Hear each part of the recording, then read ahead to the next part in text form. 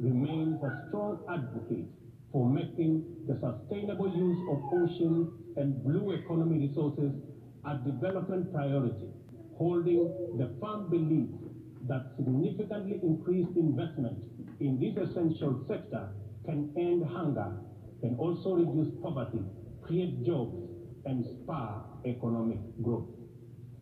I urge the sector in general to continue calling attention to the urgent need to develop this vital sector.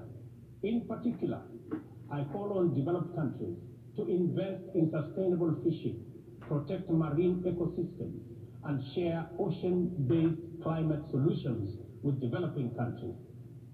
For our part, I am pleased to report that building on the historic 2018 Sustainable Blue Economic Conference in Nairobi, Kenya is reviewing its national Blue Economy Strategy to strengthen community structures in participatory management of fresh water, coastal and marine resources, and ecosystems. The strategy is expected to contribute to our economic development through food and nutrition security, coastal and rural development, and income increases along the aquaculture value chain. It also enhances maritime transport and tourism. We invite development partnerships to invest in Africa towards building capacity to sustainably utilize marine resources. We must rally together to make the best use of Africa's vast blue resources in developing our economy while meeting our climate targets. As we look forward to the 27th Conference of Parties to the United Nations Framework Convention on Climate Change, COP27, scheduled for Sharm el-Sheikh in Egypt, it is logical to expect that member states will shift their attention towards the development and implementation of frameworks for climate change mitigation. Accomplishment of pending actions by member states is essential for the implementation work that lies ahead.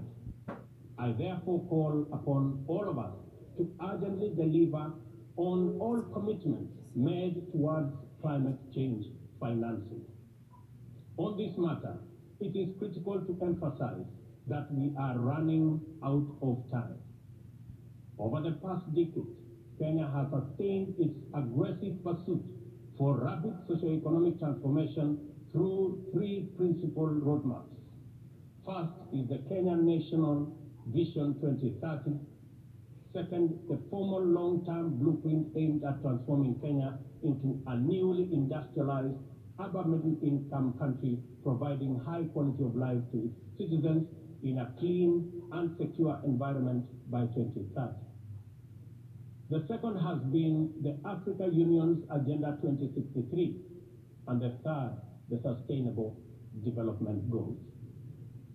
Kenya looks towards tapping into a variety of resources to catalyze the achievement of these interlocking and mutually reinforcing objectives.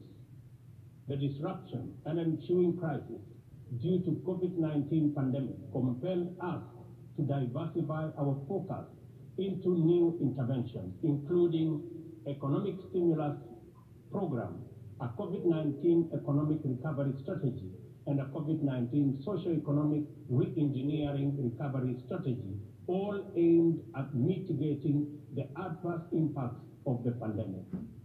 Our firm have done the best of everything we could in the circumstances. Nevertheless, it is not enough.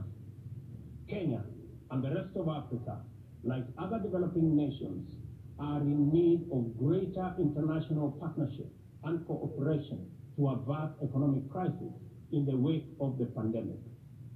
Developing countries, being heavily burdened by external debt services, run the risk of losing development aids due to the shocks inflicted by the pandemic and associated disruptions.